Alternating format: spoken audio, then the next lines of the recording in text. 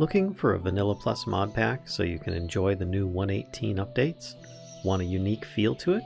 Maybe you should try this peaceful-like mod pack. Welcome to the Mischief.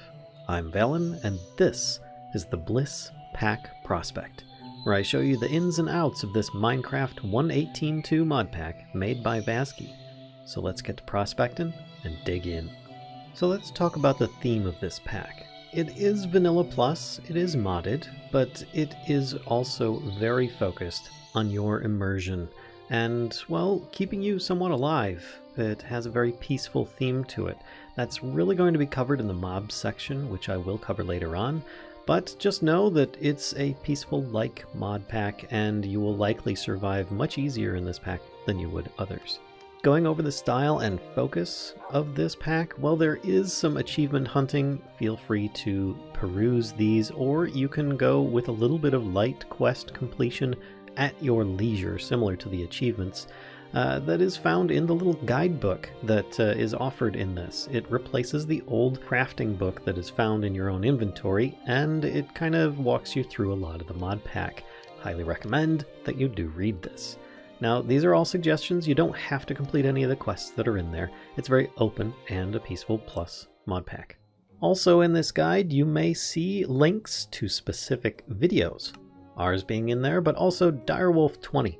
He's doing an introduction to this mod pack, so if you want to see how you can get started in this pack, I highly recommend you go check it out. I'm also keeping links in the description below for others that might be exploring this mod pack, whether it be an introduction, like Direwolf20's, or if it's an actual Let's Play, like MCJitties. Let's go over the pack weight. This is rather simple. It is a potato pack, not meaning it's bad, just means that you can run it practically off of a potato.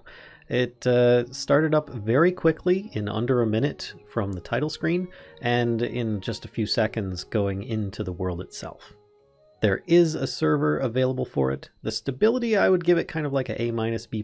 I did have the occasional crash here and there, but that was more or less just booting up the pack or tweaking a few things myself, but it is really stable otherwise. As for popularity, well, it's brand new, being released at the time of this video, so I really can't speak to how well it's doing on the charts. Is the author of note? Yes, it's Vazkii. Vazkii's made Crucial 2, as well as many other very popular Minecraft mods. Specifically, Quark is the heart and soul of this mod pack. Let's talk about World Gen. Yes, you have your vanilla biomes, as most playthroughs do, but you also now have biomes aplenty, which adds in some really pretty extra biomes for you to explore and just kind of appreciate how absolutely beautiful the shaders that come in this mod pack can make them. On top of that, you have Young's different structures, buildings, and things like that that adds a lot of depth to the pack. Let's go over the difficulty. There isn't a lot of difficulty in this mod pack. It's more or less just learning what the mod pack itself has added or removed, which it really hasn't removed too much short of a lot of mob behaviors, but it also gives you a lot of resources on how you can learn things. Specifically, if you look in your little guidebook, you're going to find out everything that you need to do. That is pretty much where all the difficulty is in this pack. That and choosing the difficulty when you set it up, because things change considerably. Let's talk about mobs. This is the biggest change to this mod pack that there is, and that is for good reason. You will have vanilla and vanilla plus mobs in there. You'll also have the occasional new animals and creatures that you might find, plus the regular vanilla ones. But on top of that, you'll have no fire spread. There's no terrain damaging mob griefing, no illager patrols. Mobs will not spawn under skylight, or basically blocks exposed directly to sky, and there are no regular spiders at all, though if you are interested in finding spiders, you can still fight cave spiders from spawners. Now, as for the different difficulty levels that are non-peaceful, mobs spawn, and they spawn during thunderstorms and will attack if provoked, meaning you attack first, in all difficulties except for peaceful mode.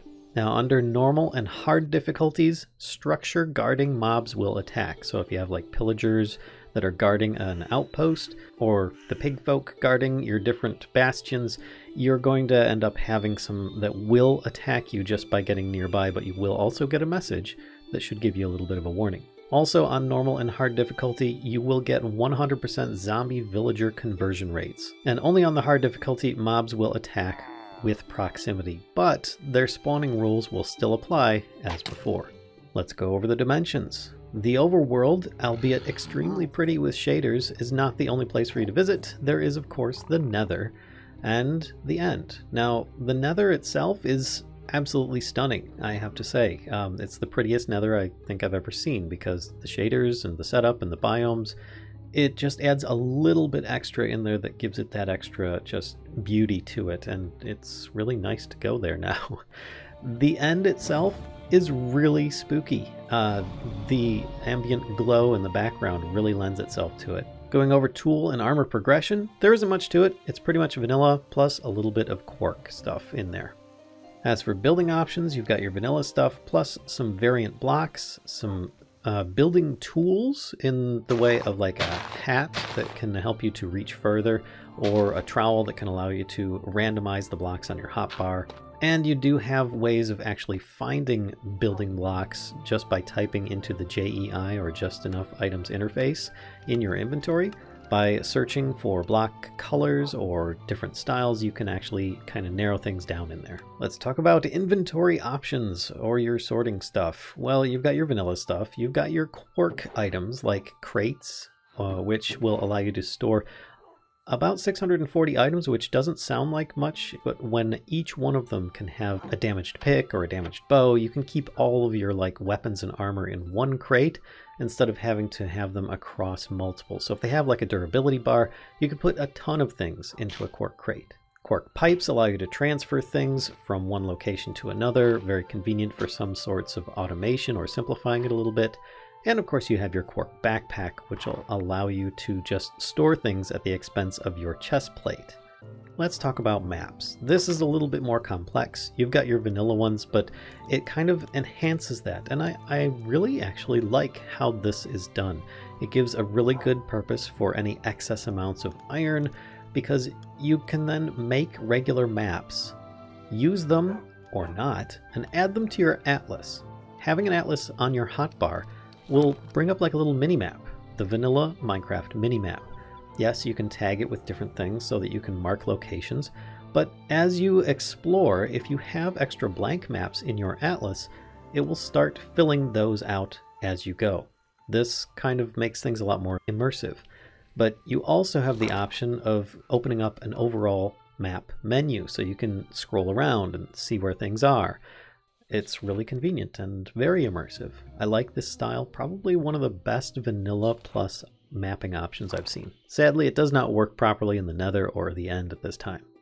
Let's go over the death mechanic. In this, there is the quirk Totem of Holding. Usually, when you die, this will hold all of your items so they're not strewn about the landscape, and you have one use of it. In this mod pack, instead, you have infinite uses of it. So if you keep dying, trying to get back to it, it's not going to just despawn because you died again. So you do get a lot more from it at this point, and it should put all of your items back where they were in your inventory.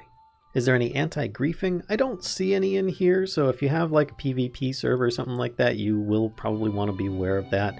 There's no mod overlap worth mentioning in this case. Everything seems really, really well made and put together. There's no special requirements. It comes fully equipped with shader packs and resource packs installed, and you can still run it on your potato, or at least I was able to run it at a very low RAM rate and have no FPS loss. Things of note. This is going to be a little bit of an extended section of things that I feel need to be called out in the mod pack so you can most appreciate what it has to offer. First and foremost, it is a peaceful plus. I've already discussed this mostly in the mobs section. Built-in shaders I just mentioned, and that's really setting the scale for this. With that, it also adds in musical biomes. When you're flying around in the world on an elytra, or down in the caves, or in the Nether, you're going to get different musical aspects, which really helps bring the mod pack to an immersive level, for me at least.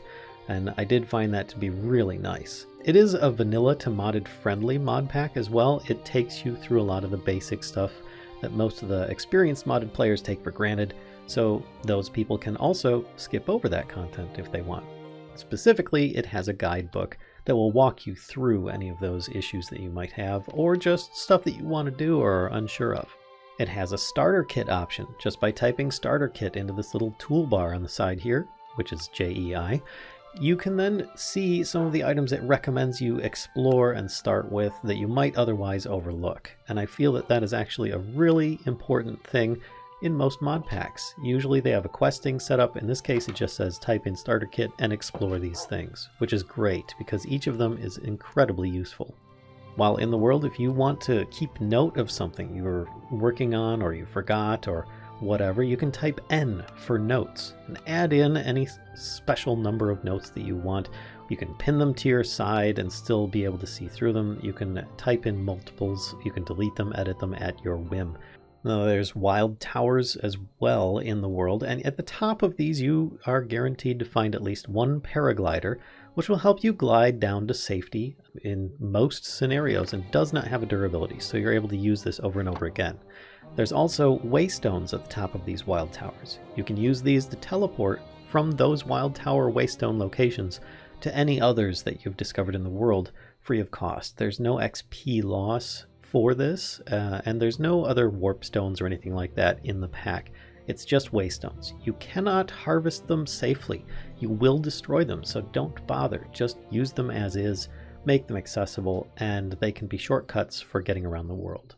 Matrix enchanting. This one is a little bit of a Tetris puzzle. You can just stack different enchantments onto different Tetris pieces, and you can rotate them around.